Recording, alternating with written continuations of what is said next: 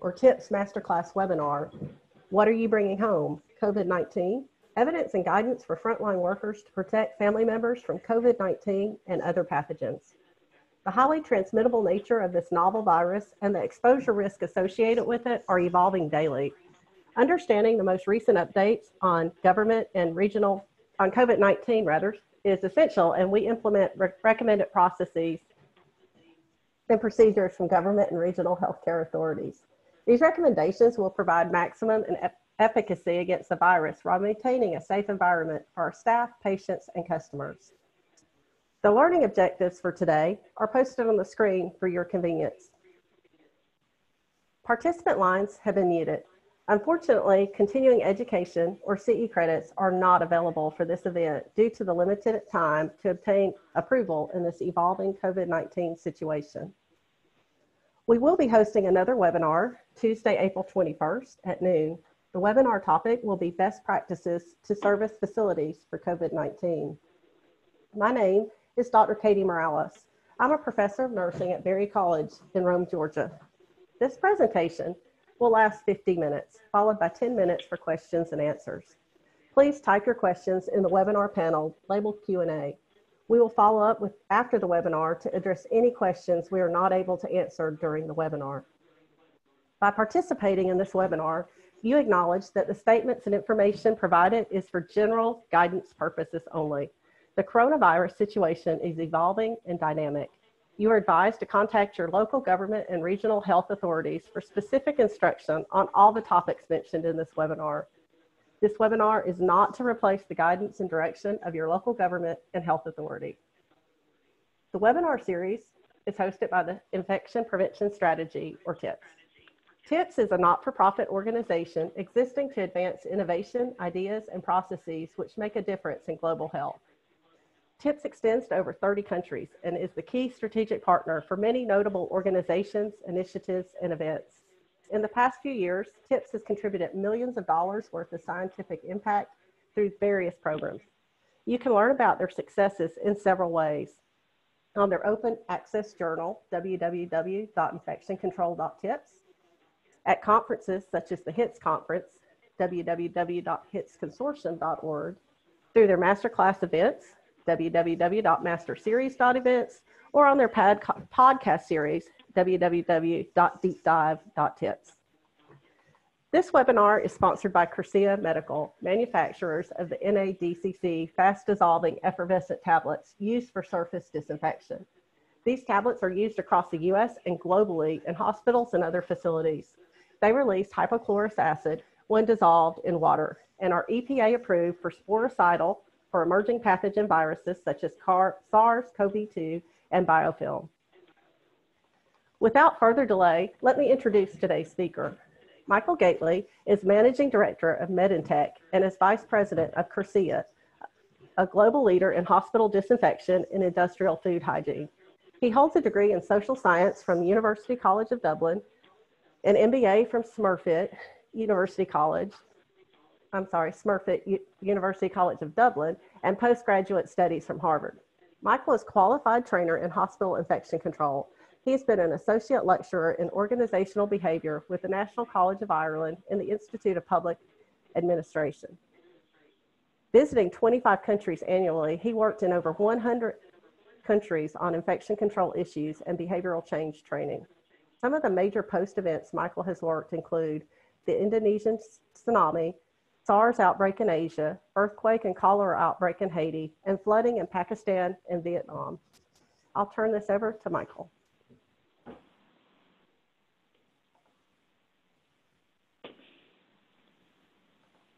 Okay. Well, hello everybody. Just letting the screen come up. Thank you all for dedicating your time today, and thank you Dr. Katie and the TIPS organization for your kind invitation. So friends, this talk arises from a global literature review of academic publications relating to the risks that are faced by you, the healthcare workers, in bringing pathogens home to your family. And frankly, the results, they really have shocked us. The talk itself, it deliberately focuses on what happens outside the hospital, more so than what happens in the hospital, although inevitably I'll speak about some things within the hospital. And the body of work here addresses pathogens generally as well as coronavirus. So I'll start, as I start all my talks, with this comment from the Director General of the World Health Organization. And here's what she said. The emergence and spread of drug-resistant pathogens has accelerated. More and more essential medicines are failing. The therapeutic arsenal is shrinking. The speed at which these drugs are being lost far outpaces the development of replacement drugs. In fact, the R&D pipeline for new antimicrobials, that's antibiotics for Europeans and Asians, has practically run dry. So friends, all of you and all of us, we are the last line of defense. Disinfection is the last line of defense. Today, so we're going to talk about what's the problem and how big is this problem, who's at risk at home and why are they at risk, what's causing the transmissions, and we'll go through some guidance then. So let's start with what the problem is and how big this problem is. The frontline workers can be everybody. Obviously nurses, doctors, environmental services workers, but also the frontline grocery people. As the infection preventionist John Larissell recently said, it's an environment of shared risk, and we're all in this together. When we did this study, we got one enormous shock, and that was that significantly higher infections were observed amongst the family members of healthcare workers than the family members of patients. Now, take a moment for that to sink in. The people in the hospital with the diseases, their family members have less diseases than the family members of your family members. Came as quite a shock, and there was a number of different studies proving this. Our second biggest shock, of course, was globally there are very few studies which have relatively very few academic studies which have examined this issue of healthcare workers bringing pathogens home to their families. And even less, which is disappointing, even less studies were found on environmental services staff. For the Europeans and Asians listening, environmental staff are what we would call currently the cleaning type staff. Very few studies, and yet in one of the only ones we did manage to find, we found, of course, that these housekeeping staff had higher rates of tuberculosis, higher than other people within the healthcare system. So what we want to do today is to get you to ask yourself, what are you bringing home to your most vulnerable family members? What pathogens are you bringing them home? When are you most at risk to your vulnerable family members? So the risk that you pose to them can vary. How are you bringing these pathogens home? And then when are your family members more vulnerable? So 4 separate questions, and I hope to help you answer them before the end of this conversation today. So healthcare workers are dying from what they pick up in hospitals. If I take as a parallel example, 2,300 of our brave NYPD officers have tested positive for coronavirus, and they don't on a daily basis interact in quite the same way with people who already have coronavirus in intensive areas. So imagine if that's the level of infection amongst the officers, what it could be amongst our healthcare staff. You, healthcare worker, you can act as a reservoir for transmitting the infections to your families without being sick yourself. So you could be out jogging, you could be doing the things you normally do, feeling perfectly healthy, and yet you're bringing the diseases to your family members. And of course, these infections will hit immunocompromised people, and you might act as the reservoir. I remember well working during the SARS outbreak how 1 in 5 of the people affected were actually healthcare workers. Healthcare workers, especially those taking care of high-risk patients, pose a heightened risk of transmitting the pathogens. And again, another study by Liu et al., they showed that there were higher rates of nasal carriage of pathogens amongst healthcare workers' families than the families of patients. And then again, a different study, recent studies have identified how healthcare the household members are more likely to carry MRSA than the general population. So the facts are there, folks. The facts are stark. We have to protect our families. Here's an interesting case study by Alan et al. This nurse had recurring chest infections, MRSA, and she'd been given antibiotic treatment. the infection was also found at separate and different times amongst her son and her husband. And eventually the suspected mode of transmission were their toothbrushes, where they were touching each other. But MRSA was found amongst all the soft furnishings in the house, etc. So it's very difficult to get out of the home when it gets into the home. And it can ping pong back and forth. And this is where we want to break this chain of infection. This is an important slide, friends. It's a long list of, or it's a list of the family members who have heightened vulnerability. Elderly people to start with, and we all know what's happening right at this time. But even if we don't talk about coronavirus right now, we know that C. diff spores affect elderly people more so than the young, and particularly elderly females. So if you're looking after a C. diff risk patient, then you are more risky to your family, and if you have an elderly parent, they are more at risk. Babies, of course, particularly weanling babies, have less immunity and they're vulnerable. People who are ill or recovering from illness, they're more vulnerable. Taking antacid tablets, I'll talk about that in a moment. The next, I'm sure you'll all join me in saying, and we should say it together, please avoid taking antimicrobials, antibiotics. They're overprescribed, and it's something that we all want to encourage all our families to avoid. But they can reduce immunity. People with AIDS have more vulnerability. People undergoing treatments such as cancer or transplant. People on dialysis. Simple things like asthma. Or even more simple, people with open cuts in the home, simple acne, cold sores, blisters. These are all our family members who have a heightened vulnerability. So part of what you do needs to help protect them during these vulnerable periods. The elderly, as I mentioned, this study here found, not to our surprise, that the heightened level of respiratory illness amongst the elderly. But shockingly in this study, the authors identified 37 different pathogens associated with 206 outbreaks in the long-term care facility. But the big shock, of course, was that the healthcare workers were infected in more than 50% of these cases. Now, remember, in the long-term care facilities, you don't quite have the same level of infection risk, and yet here, half of the healthcare workers were infected and were likely to bring it back to their family. So it just evidences how we need to be so careful. The acid suppressants, plenty of well-known brands there, they can reduce your immunity. Simple thing like that. So less is more when it comes to taking any prescribed or unprescribed medicines. Obviously, children with any underlying conditions can be more vulnerable. Here, 28.6, almost a third of children with cerebral palsy will contract some form of respiratory tract infection when they're exposed to healthcare-associated infections. So, and obviously, during this corona crisis, we need to be particularly careful. If you have a child who needs care and needs to come to your bed in the night time, consider sleep. I know it sounds funny, but it actually works. Consider sleeping head to toe with them, and the same goes for your partner if they're at risk also. Pregnant ladies, the new infant showed that this study showed that neonatal infections in the first week of life is associated with maternal infections. So basically, the mother catching the particular pathogens affects the newborn. Okay. Let's start looking at what's causing the transmissions.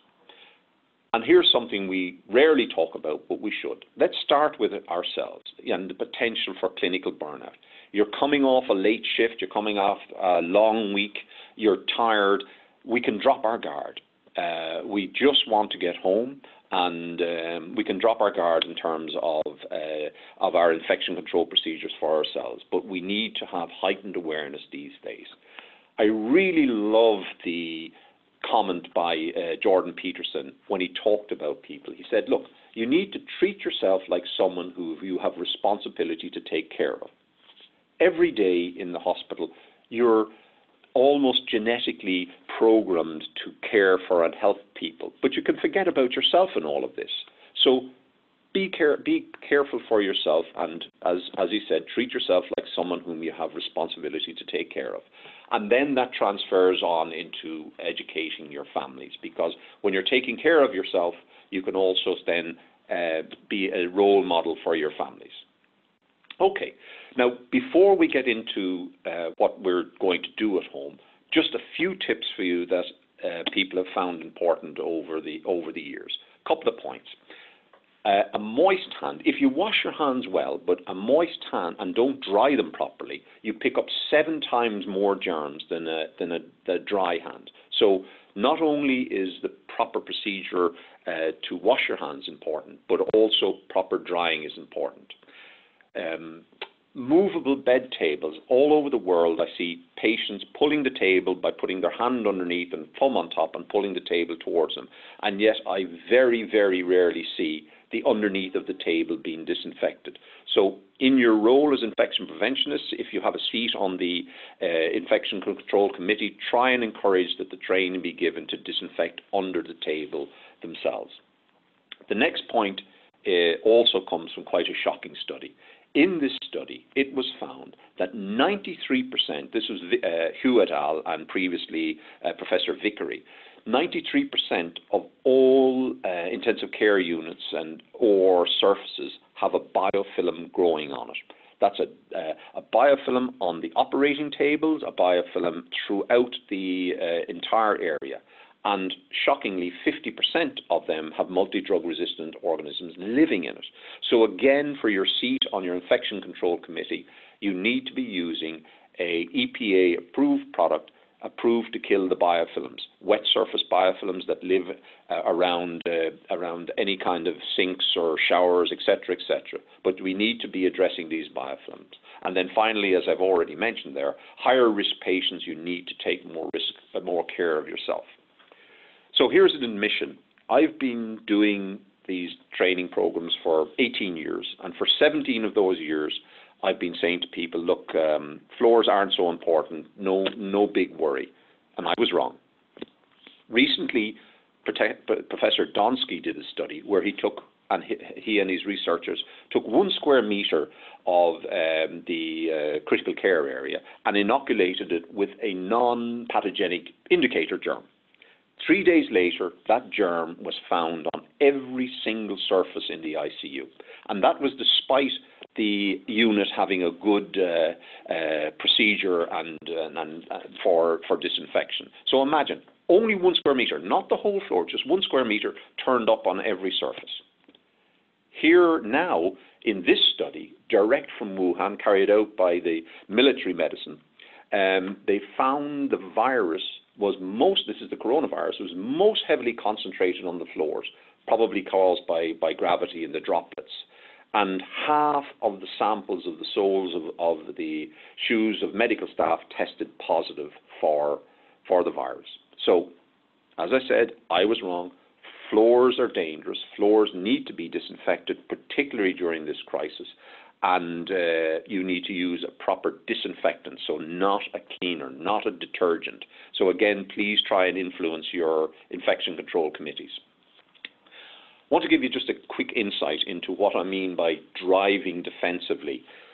For one particular study, I embedded myself in an intensive care unit, post-operative area, for 48 hours. Basically, for as long as I could stay awake in the chair, I sat and watched for this study. And there were the usual breaches of protocol caused by, tired people not being trained properly, and of course the usual. The more qualified people are, the less they seem to think they need to do the proper disinfection. But in this study, when the surgical staff had left their staff canteen, I went down for dinner. And I'll give you all one guess, and just one guess, as to where all the chairs were. And you've got it. Every single chair was up on the table so that the cleaning staff could clean the floor. Now, you all know that the next day, all of the medical teams that are in there will pick up whatever was on the floor on their hands and sleeves and so on. So my point is that when we're taught how to drive, we're taught to drive defensively. It means we watch out for people doing things to us. We watch out for cars coming out from places that they shouldn't and so on. The same goes for the hospital environment and how you protect your family. You have to assume the chairs are on the table. Therefore, you have to disinfect yourself properly when you're returning home. And here is the study that proves exactly what I observed. 31% of the uniforms tested positive for one or more pathogenic organisms. Here, a study, this is very sad actually. In this particular study, between 25 and 50% of physicians' coats were found to harbour Staphylococcus aureus, and even the neckties were seen. I'm reminded a very sad situation. I was doing a talk, I won't say the country, but I was doing a talk in a Central American country where I was on the slide similar to this and saying how we need to protect our family from the uniforms. And sitting in the audience was a physician who had recently been going home to breastfeed her infant son, and regrettably the son died, the little child died from something that picked up off her whites off her uniform. So our uniforms are contaminated, there's no doubt about it, so we need at this time and at all times to take greater care. And now with washing machines running lower temperature cycles, what you get is a germ stew in some of the sumps of these washing machines. We took apart the washing machine and we found biofilm growing on the back of the rotary drum. We'll talk about a little later some things you can do to help mitigate that. You all know we were going to get there, folks. You all know we were going to talk about mobile phones or cell phones. So let's go through this.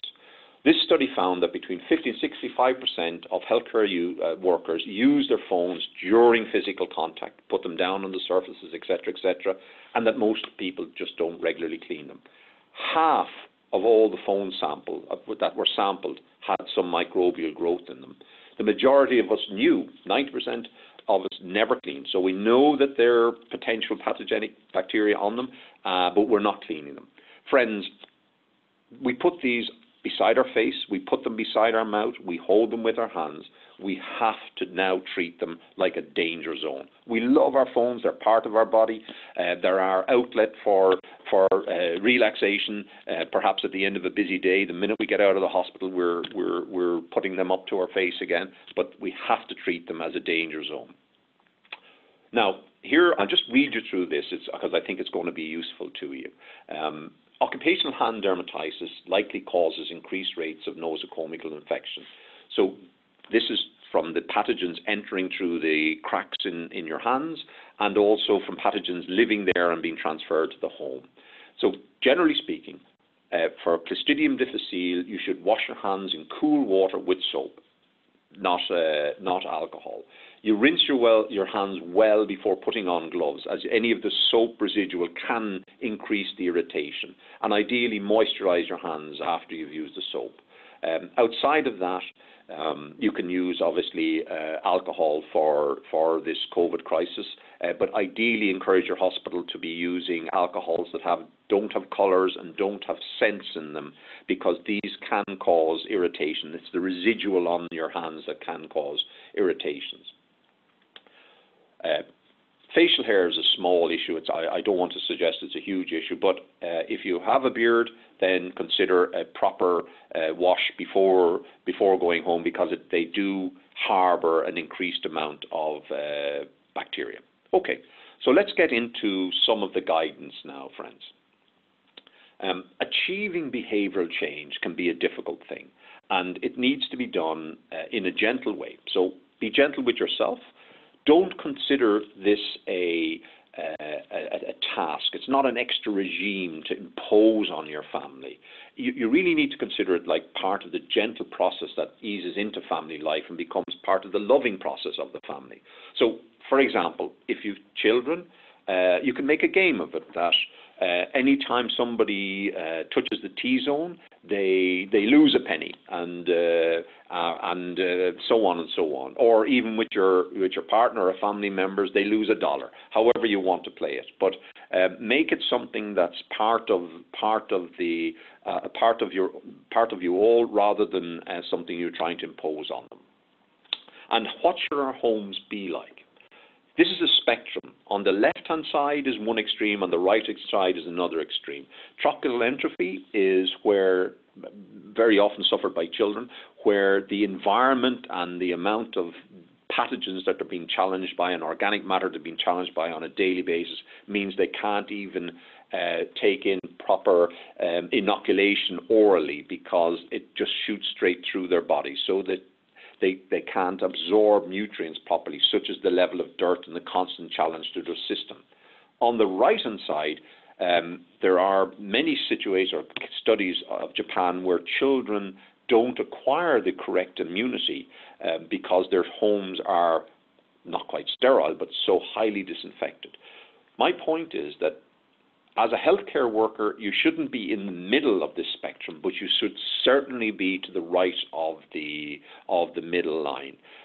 And depending on your risk level and your daily variety in the risk that you're undergoing in work, you can consider increasing the disinfection in your home.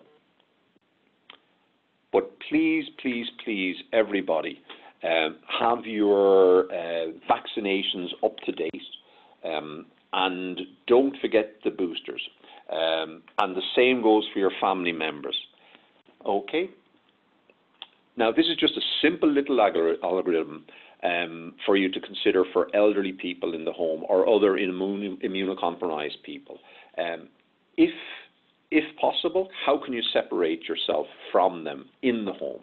If you can, great, stay separate in the home. If you can't separate yourself during this crisis period, then can they stay elsewhere or can you stay elsewhere? All around the world, folks, all around the world, I find that it's the healthcare member of the siblings that ends up looking after mom or looking after dad. But in this occasion, now is the time to plead that they shouldn't be in your home. So where are the germs in your home? Well, in this particular study in 2008, very surprisingly, the germs were found everywhere except where we potentially thought they would be. The kitchen chopping board and the child's potty, there was none there, but they were everywhere else in the home. If you see on the bottom right-hand side of the screen these sponge scrubbers, every time my wife's back is turned, I bin these scrubbers. They are a bug stew, a wonderful moist breeding ground for germs, particularly when they're stored in the sink and not let dry out. So use them sparingly. You only use them where necessary, and be sure and disinfect them. And of course, in the follow-up study to this particular one, the highest bacteria are found in the wet area where you get particular loads of biofilm growth, but also all the handles. Things to watch out for, of course, are the keyboards, the mouse, the phone, and always the remote control. The remote control seems to be regularly forgotten as an item that should be disinfected, but all the family members tend to touch it. So let's go in to have a look at some of the tips for not bringing home infections. Can you have a separate pair of shoes for work? Maybe even leaving them in the car and so on. If so, it's certainly worth doing, and disinfect the shoes weekly as well. If you have a watch, can you disinfect this particular watch, or don't wear a watch? Pens. I remind you of that study, a study on biofilm in the OR. Even on the little paper clips, a biofilm was growing. So work pens should stay in work. And obviously, you can change out of your scrubs before going home into a safe pair of clothes, or change them out as you enter your home. Your car, don't forget the inside of your car. This can be a transmitter of pathogens, because your kids or your partners or so on can be traveling with you the next day, that day, so on. So you can do a disinfection procedure for your car as well. And as I mentioned earlier, clean and disinfect, and note I said that clean and disinfect the mobile phones before going home. General advice, you all know this, but this is advice you'll be given to your family too. And I include hair in it. So hair, nose, eyes, mouth, this is a T-zone. We just got to keep training ourselves not to touch it. We have to improve our home disinfection and not sanitization. So sanitization does not kill sufficient pathogens to make a surface safe for healthy people. We need to improve the disinfection of it, and you can only do that with some EPA-approved disinfectant. And then have regular checkups to see if you have a particular pathogen you might be carrying inadvertently. before returning home, we mentioned changing your clothes, washing your hands to your elbows. If you wear civvies to work, avoid long sleeves if possible.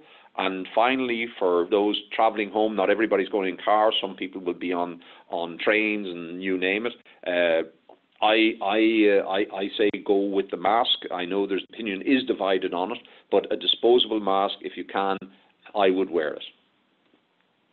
Okay, so on arrival home, take off your shoes and leave them at the door.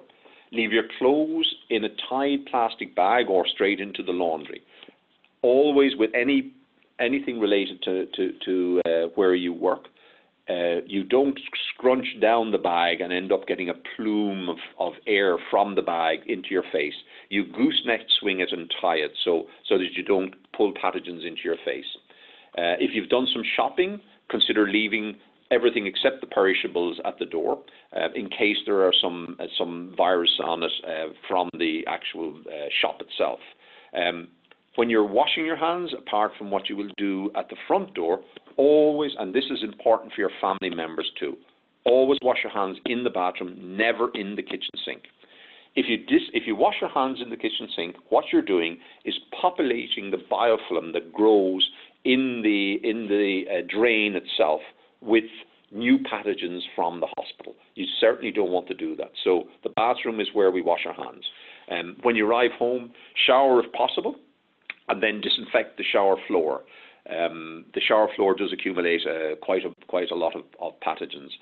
If you have a mat outside your shower, seriously consider getting rid of that mat. They are they're a home for pathogens, and use just a launderable towel instead of a mat. With your family members, when you arrive home, obviously you can do a quick observation to see that none of them have any symptoms. And as ever, when we arrive home, folks, toilet paper is very porous, so always double it over and then proper hand hygiene afterwards.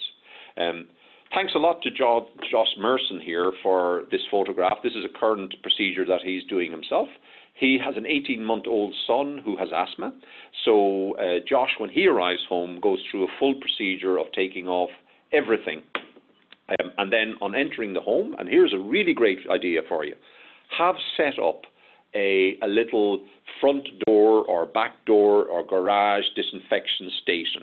This means that you don't have to wander through your home looking for where did I leave the hand disinfectant, where did I leave the shoe disinfectant, where should I put my clothes. Everything is ready. And this is a great reminder for your family members as well, that when they come in, wow, okay, I'll just go through this and we've done a good job. So within this system here, there's alcohol to disinfect phones, there's hand sanitizers, there's paper towels to wipe things down, there's a garbage bin to get rid of the little towels, and if you don't do this, well, you can spread pathogens throughout the house on your way to do proper disinfection. So if you have a garage, you can undress in the garage and ideally, as I said, go through a full shower. And you all know how to wash your hands properly. For our family within the home, educate your family members. Educate them to self-protection and to the prevention. Educate them to the symptoms alert. Educate them to proper hand washing. Educate them to the don't touch the T-zone. And simple things as we learned, like your toothbrush. When you use a toothbrush that is infected, you're effectively, the little bristles on the toothbrush are injecting directly under your gums and perhaps into your bloodstream pathogens that are on that brush. So let the toothbrushes dry out and keep them well away from other toothbrushes and well away from your toilet. And then encourage your family members to have regular checkups. Some other thoughts for you folks. I've stopped wearing false nails myself, but please don't wear false nails. They to work, I mean. They really can accumulate, and it's been proven that they accumulate substantial amounts of pathogens.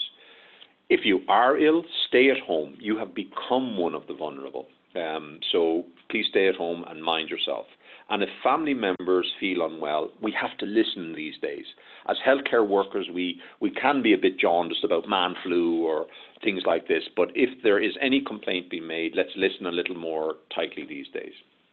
So, disinfection home procedure, biofilms are in the home just as they're in the ICU as per that study. So you need to use a disinfectant, EPA approved, that kills these. Ideally, you should use a high-level broad-spectrum disinfectant. What I mean by broad-spectrum is that it kills bacteria, microbacteria, fungi, spores, viruses, and biofilm. If your disinfectant doesn't kill all these things, then what's left behind survives, multiplies, and mutates. So you're looking for something that can help kill all of these things. If you use cloths in your kitchen and you wash them, then maybe give them a microwave after the washing process to really kill any of the pathogens on them. Never store these cloths beside the sink, because biofilms grow at about an inch per day from the drain holes in the sink. Therefore, drain hole disinfection is also a good idea. So before you go to bed, because this will mean the disinfectant will dwell overnight, you can put it in a circular motion, you can put a disinfectant that's effective against biofilm down the drain.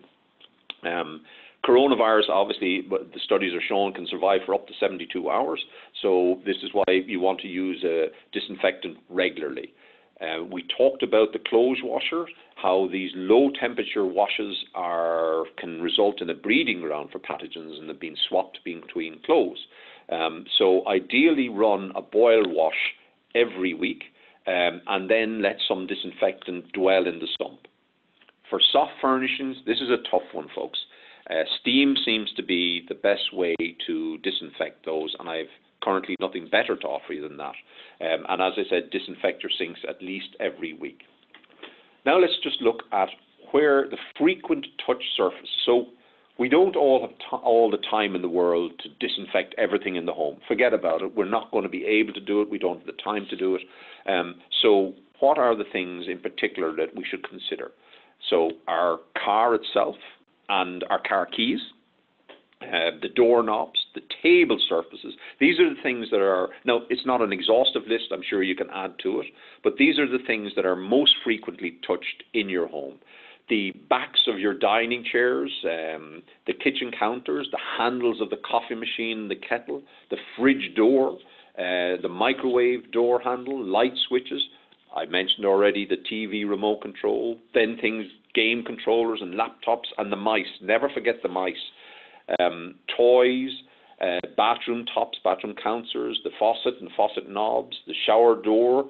If you have a shower curtain, the technique to disinfect the shower curtain is to put a disinfectant cloth in both hands, disposable paper, and run it hand to hand like a silent clap down along the side of the leading edge of the curtain itself.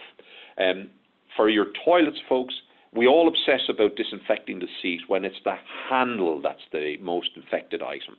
So more so than the seat itself, disinfect the handle. And then empty out your trash on a daily basis. It can be a breeding ground, so get it out of the house much more regularly than we normally did. And again, if you're pulling out a bag of trash, be careful that you don't end up with a plume of air coming up into your face. You want to do a gooseneck twirl of it, and then you can tie a knot in it.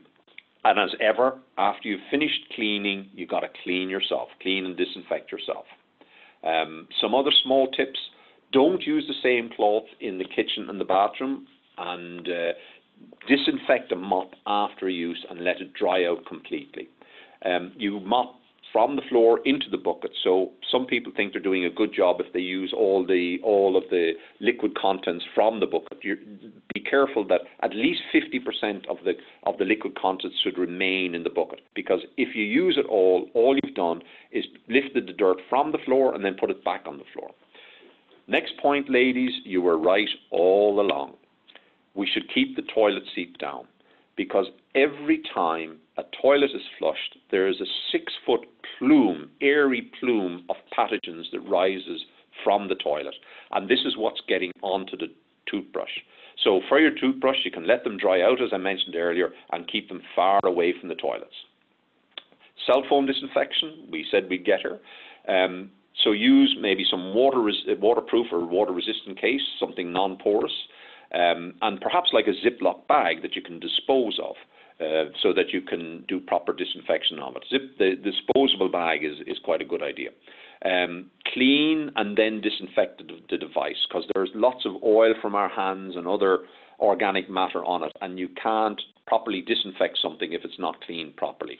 And then a really good idea is set yourself a little alarm, perhaps just before you leave your place of work, to remind you to carry out that disinfection procedure, because you know you're going to be putting it beside your mouth within minutes of leaving your facility. Here is a request for you folks. Our friends in the environmental services, there's a big turnover of staff there, so please apply to your infection control committee very regular training of these EVS people to help them protect their staff, their family members, and that's something I'd love if you could take on to encourage. Okay, so folks, you're burning the candle at both ends. You're absolutely amazing and amazing at this time, but you're not magic, and we really need you to stay healthy. So please do. Thank you, and with much love from everybody at Cursia. And remember, you know, there is light, there really is light at the end of this corona tunnel. And right now, for many, many people, you are that light. Stay safe. Thank you. Well, thank you, Michael, for that excellent and very informative presentation. We have several questions, so let's get started. Our first one, I'll go back to my screen where I can see it,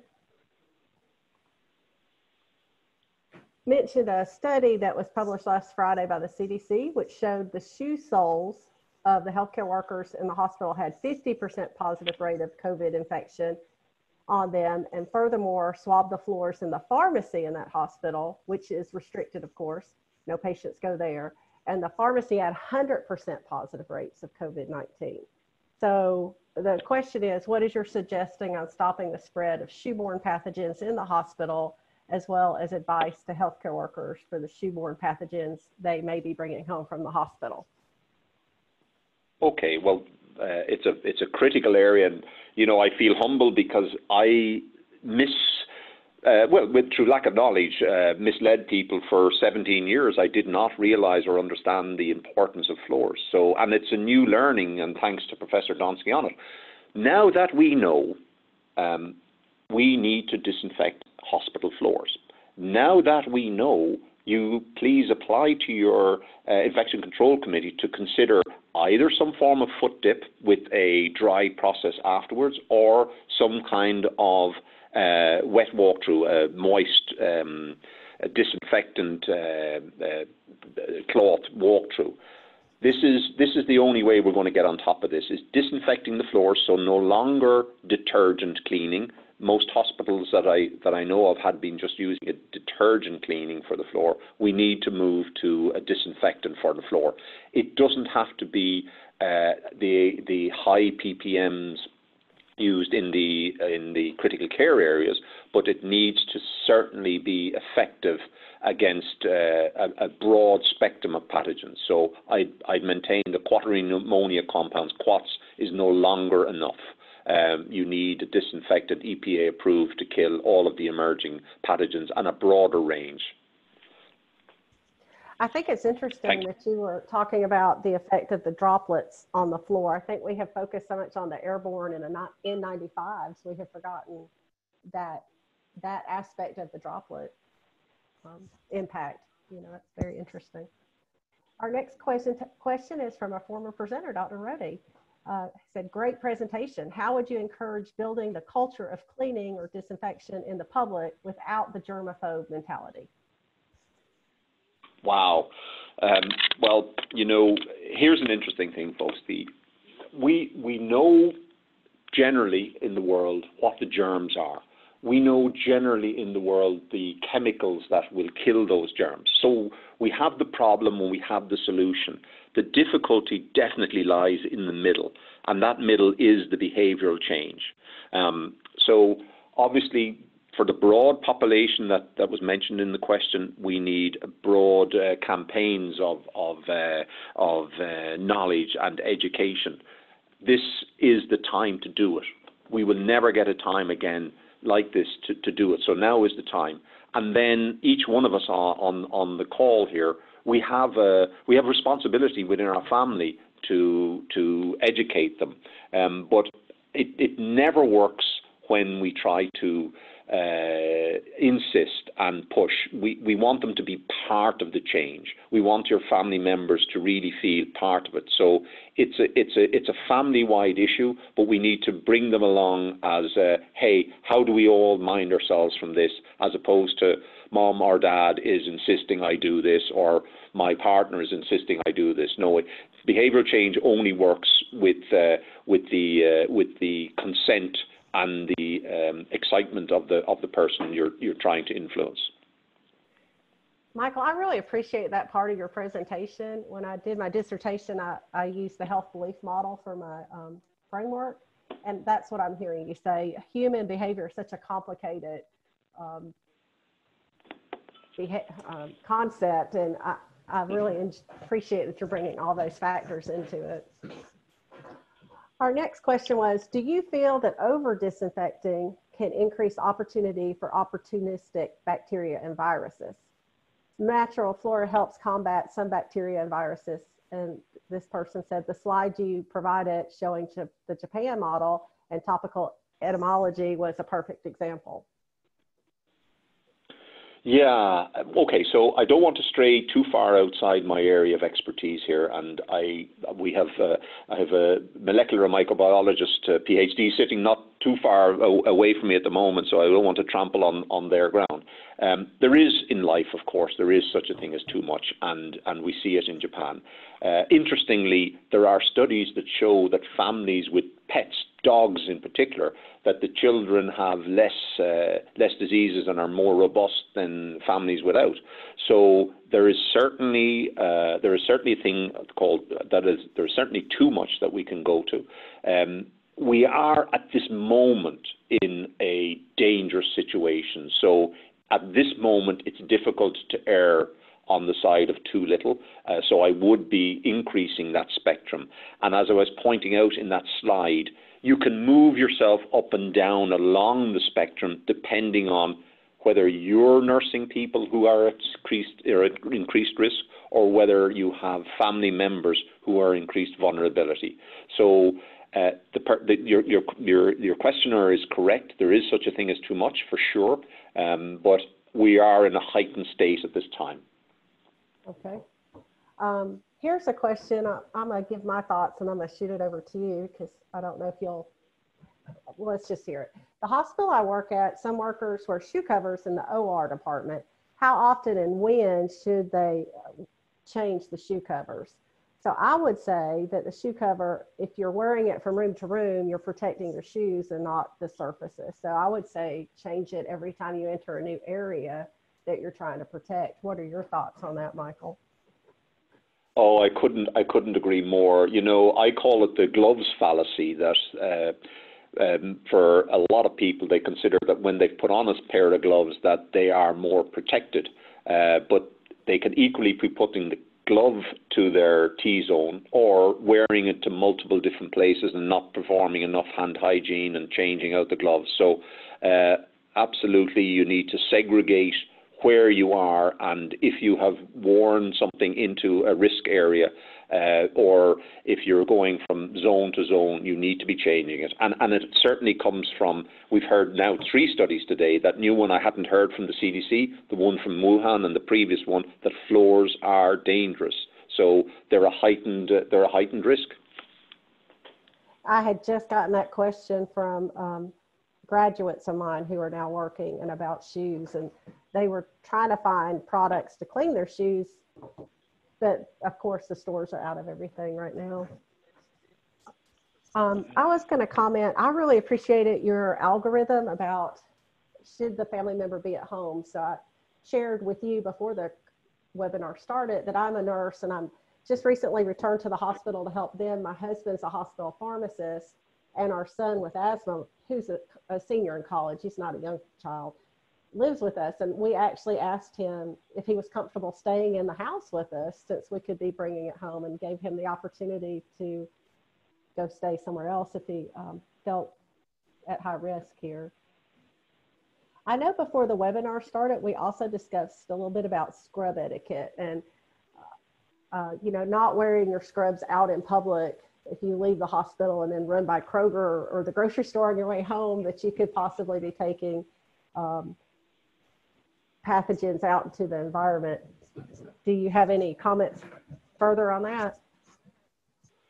Yeah, I mean, if there are scrubs, if they're your own scrubs and you need to bring them home, I would certainly be considering putting them into a tied plastic bag and bringing them home, because we saw 31% of all scrubs examined had pathogens on them. So they are a risk item. And who knows, amongst the public now, there are some who will appreciate and applaud you as a frontline worker in your scrubs, but there are others who will be somewhat threatened by the fact that the scrubs could have pathogens on them. So I would recommend that you don't wear them publicly if possible.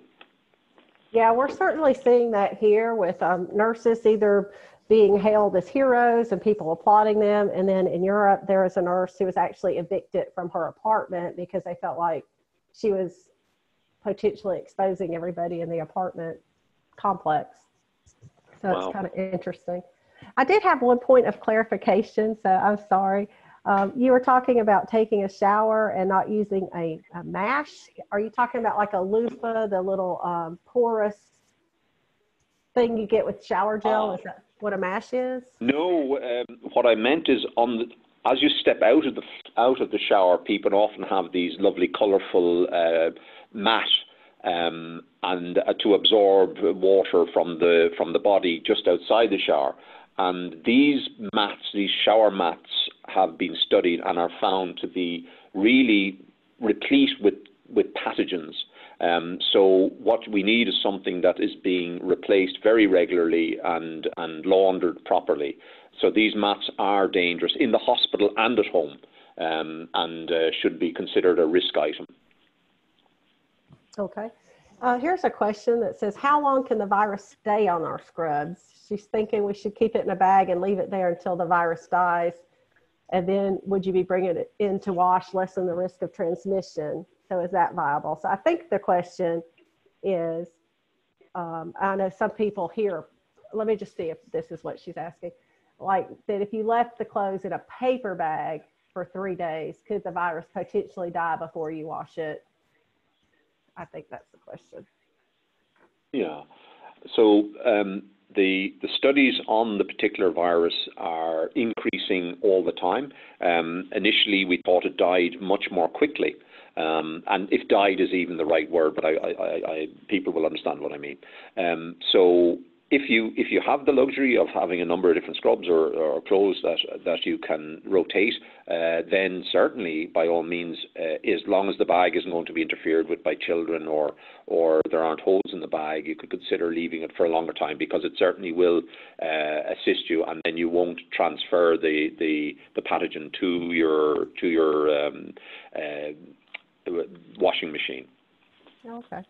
I was going to ask, you mentioned leaving non-perishable groceries for 24 hours if possible, but where did the number 24 come from? Why not 3 days if possible? What was your thought on 24 hours? Yeah, it's just an arbitrary figure. We don't actually have any study that we could currently find other than what we're finding on surface items like plastics and on surface items like stainless steel. So at this moment in time, our best estimation of the mix, the basket of different items in it, we found that 24 hours was reasonably sufficient for a reduction in the pathogen. But we're open to correction on that, I have to say. It could be longer, could be better in this instance. Okay. What about bringing food home from the grocery store? Like, should we be washing it, cleaning it, like using baking soda? What are your thoughts on that? Yeah, I mean, I'm happy to see that most stores now have improved their sanitation methods. They're wrapping items in cling film, but before it was wrapped, it might have been affected. So look, we're in this situation right now. So the more infection control procedures you run, the better. Okay. I also really appreciate it. Yeah. Go ahead. No, I was just going to say, with the caution, folks, that, you know, we have to live, and at the end of the day, we can't exhaust ourselves with this. So the important thing is that you're healthy and that your mind is in a good place and that you're able to go to work refreshed the next day.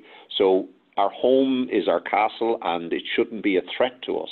So everything I say, I'm saying we need to do this in a gentle way, in a way that doesn't cause the home to be anything that we're threatened with.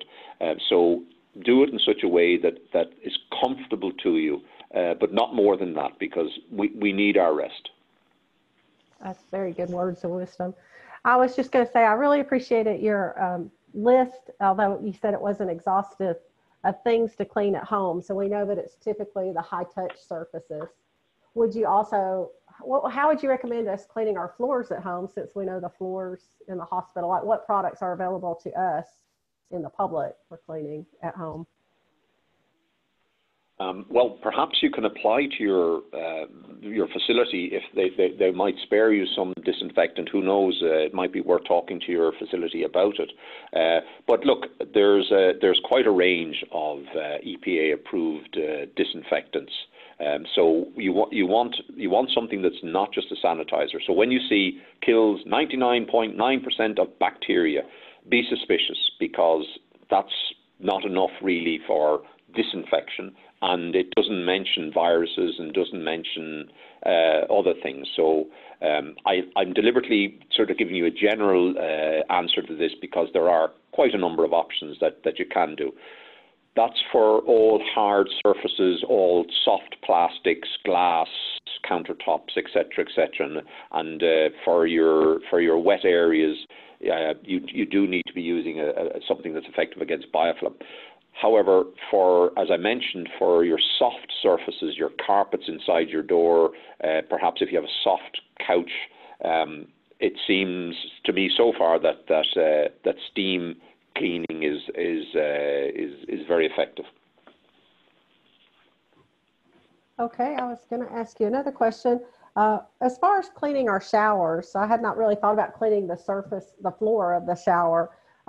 Would chlorine be a good option for that? Yes, indeed. It's certainly one of the best options.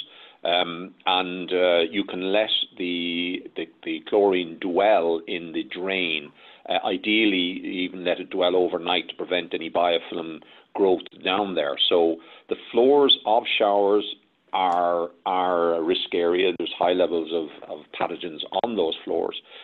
So they do need to be disinfected. And remember, you're walking very often from your shower and maybe getting into bed shortly afterwards. So this is how you can transfer germs that were somewhere on your body onto the shower floor, onto your feet, and then into your bed. So yes, I would certainly disinfect floors, and chlorine is a good broad spectrum disinfectant. Oh, wow, that's an excellent point. I hadn't thought of that. I was going to point out, you mentioned using moisturizer for our hands to prevent the dermatitis, which is excellent. But I was just going to caution anybody listening to make sure that your moisturizer is compatible with the gloves that your facility uses, that not all moisturizers are compatible with all cleaning, the soaps and the gloves that we use. So just make sure you run that through your infection prevention team at the hospital as well.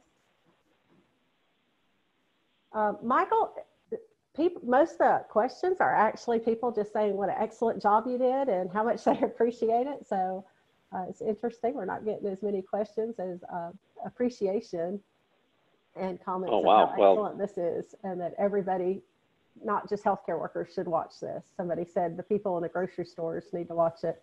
So are you seeing that in Ireland as well? We're seeing the public is using PPE here, but they're using it so incorrectly. Like they either have their mask under their chin or just, with their nose exposed, or they're wearing gloves and just never changing them and touching everything with their gloves. Yes, there's a lot of error in innocence going on. You see people driving their cars with gloves and traveling around with it. Not so many masks being used in Ireland. I'm literally just traveling from work to home and back again. I'm not going anywhere else. And our next step, if things get worse, is we're going into a lock-in as opposed to a lockout. So from where we work, we'll be locking ourselves in here and only leaving on a weekly basis. So it really depends on what sort of spike we see. Oh, wow. Yeah, we're preparing for a surge here. So I mentioned I went back to work, and we're creating a 200-bed hospital in a parking deck, getting ready for the surge they're predicting. Dr. Rode wrote a very good comment, and this is very true. He's just reminding people to be careful not to mix your cleaners in the shower, which is a closed area, because of the dangerous gases which could emerge. And it's interesting. Very good point. Dr. Rode, because I just read where people were saying quit telling people to disinfect their mask in the microwave, and that there's been some house fires because people forget there's a little piece of metal in the mask, and they're microwaving their mask. So I think we do need to remind people of fundamental safety as well. Well, I think we've answered most all the questions. And again, if we didn't get to your question today, remember, we will answer them and get back to you with a question there. So let's just thank Michael again for this excellent and just such a kind presentation. I think we all appreciate just your kind words of encouragement today. So thank everyone for attending today. Remember, join us Tuesday, April 21st at noon Eastern Time for best practices to service facilities for COVID-19. I hope to see everyone there. And Michael, did you have any closing words? No, everybody stay safe. You are magic. You are amazing, but you're not magic, so be careful. All the best. Thank you so much. Thank you, everyone. Bye-bye. Bye-bye. You want me to run and go get some?